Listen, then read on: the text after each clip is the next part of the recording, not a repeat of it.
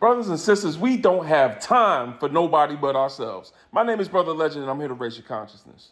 The thing I like about the national attention and coverage that Palestine is getting is that it has forced a lot of brothers and sisters to take a look at how other marginalized communities are being affected by American imperialism.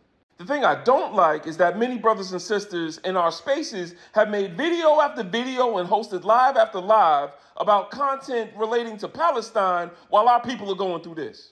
If you're a black man, woman, or child, you can't tell me you don't know someone that looked like this in your family. The problem is that we have been so brainwashed that we prioritize people that don't even look like us but have the same oppressor more than we prioritize people that come from the same land, history, and culture that we come from going back thousands of years before we were oppressed. Meanwhile, children that look like our children are being forced to dig up minerals to build phones for us to lift our voices for someone else's oppression. And I get it, y'all are humanitarians. Okay, so why don't you start with the people that have been treated the most inhumane for the longest time? Because this number is half the population of Palestine. And that's just in one country. 2.5 million people got 3 months to live.